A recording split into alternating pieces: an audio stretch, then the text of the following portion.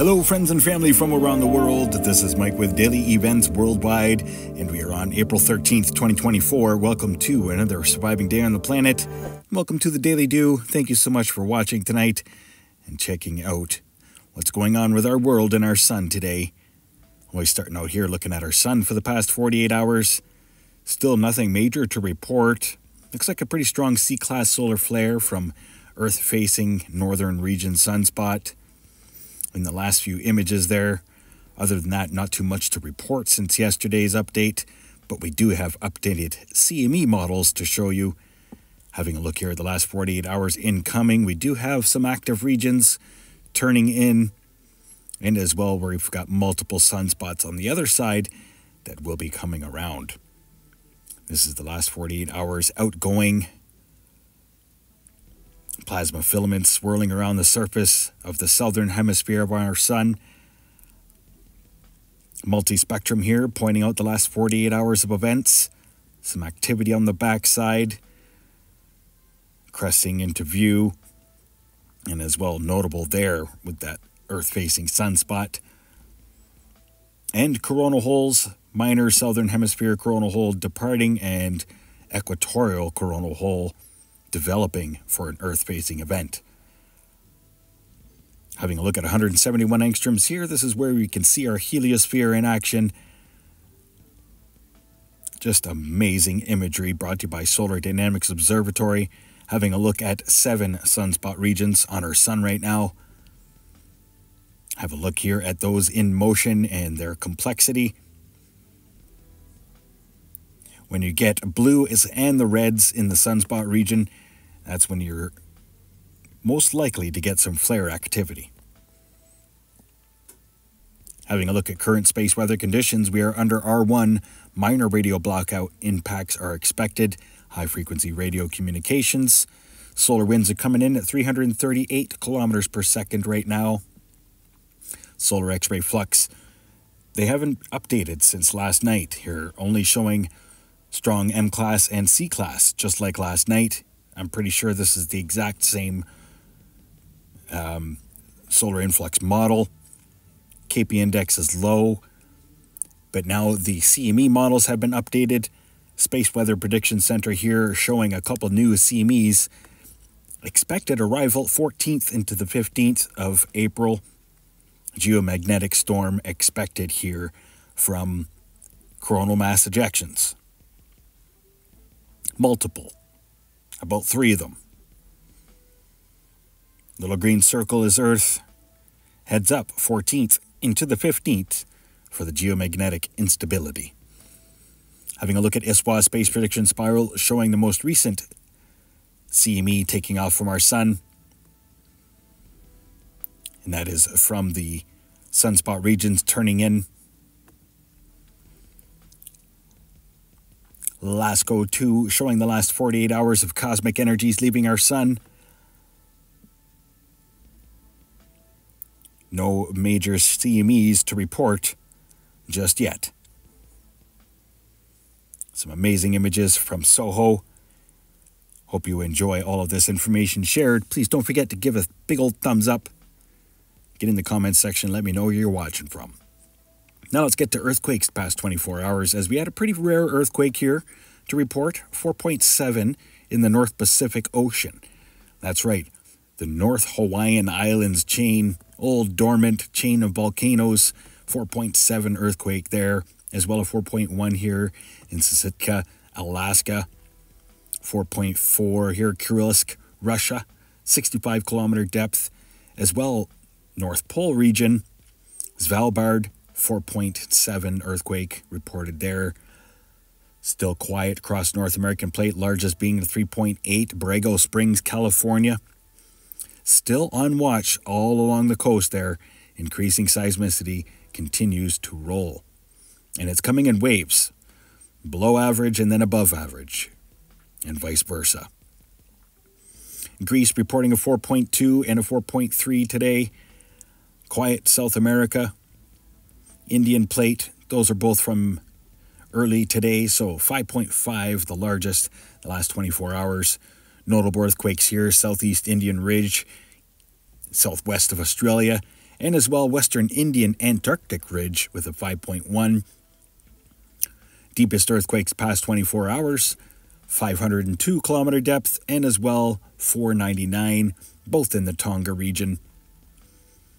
And activity throughout Indonesia and the Philippines continues straight up to Taiwan. Aftershocks. Much love, everybody, and please, if you are in an earthquake-prone zone, have a go bag, have a plan, and be ready for anything. That's what this channel is all about, keeping humanity aware, prepared to the daily movement, an ever-changing planet. Heads up, straight cascades up into Alaska. That rare earthquake in the North Pacific Ocean has gotten me reeling and wondering what's going on. Largest earthquake this week, 6.4, Indonesia.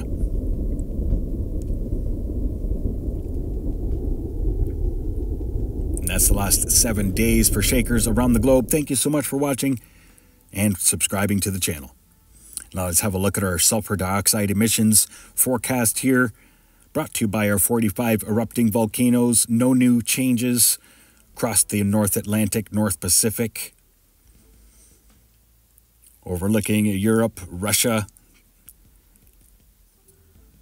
Quite a big eruption at Mount Etna as it has been puffing smoke rings for the past week or two. Couple new fissures opening up. South Africa, Australia, Indonesia. Notable there, SO2 content coming out of Aoba volcano. Yes, sir. And then overlooking here, South America and the Southern Hemisphere. South Sandwich Islands region where the Michael volcano has been erupting for the past week and a half. Releasing tons of SO2 into our atmosphere as I've been monitoring all week long. Now let's get to weather here, brought to you by windy.com, showing the next 5 to 7 day forecast.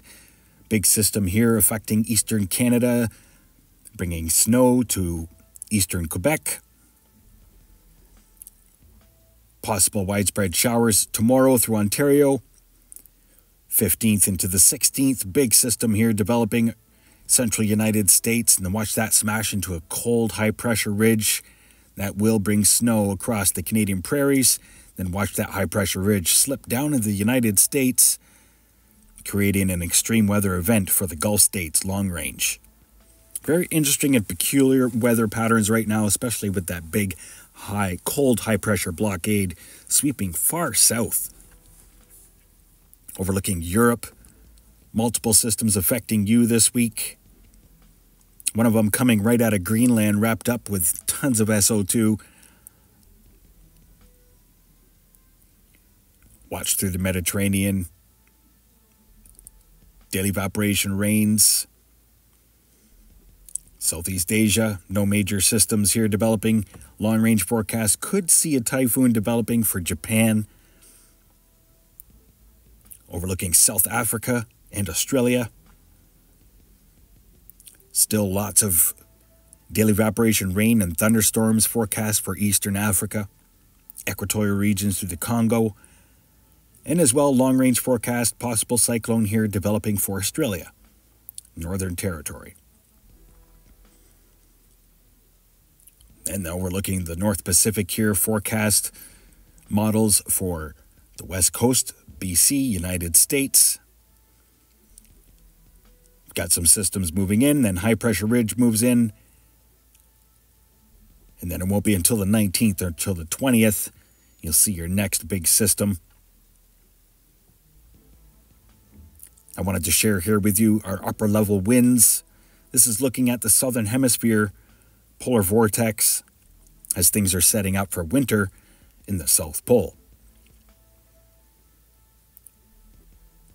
Quick difference between the North Pole and our South Pole right now, as things have flip-flopped from what we've seen over the past few months through the winter months in Canada. Also wanted to share here with you the winds that are moving in the opposite direction they were last year at this time. These are upper-level winds 10,000 feet and higher.